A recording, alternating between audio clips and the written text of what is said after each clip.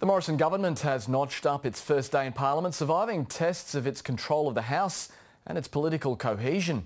The Prime Minister did little to draw attention to the wrenching leadership change 2 weeks ago, but he still faced tough questions over why he's in the leader's chair and Malcolm Turnbull is not.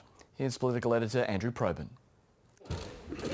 It looked friendly and at times almost perfunctory. I wish to advise the House that on Friday 24 August 2018 the Federal Parliamentary Liberal Party elected me as the leader of the Liberal Party. Last month's momentous events talked of as if a mere footnote in political history. There was a brief thanks to the fallen for the dedicated service of the former Prime Minister Turnbull.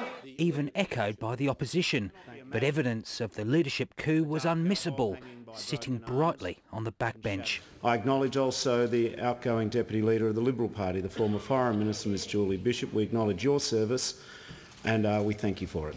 But after the grace came the hard pursuit. The Australian people deserve an answer. Why did you change the Prime Minister? The privilege of serving as the leader of the Liberal Party is a decision of the Parliamentary Party, and they have made their decision. The why question could just as well have been asked of Peter Dutton. Thank you, Mr Speaker. I seek your indulgence. But the Home Affairs Minister was busy answering other ones. The claim is completely false, and this is my first chance to address the chamber. Peter Dutton explaining away his approval of visas for a pair of au pairs, prompting a singular assault on the coalition's control of the House by Labor. To try and break the furniture, to rip up the place like a CFMEU annual general meeting, we are going to keep getting on with the job.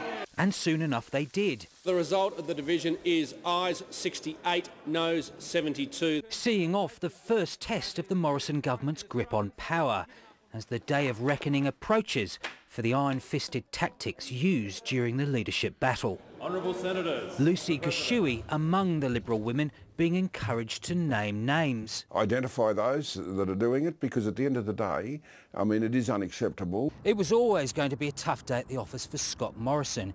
You can't go through the calamity of a fortnight ago and expect otherwise.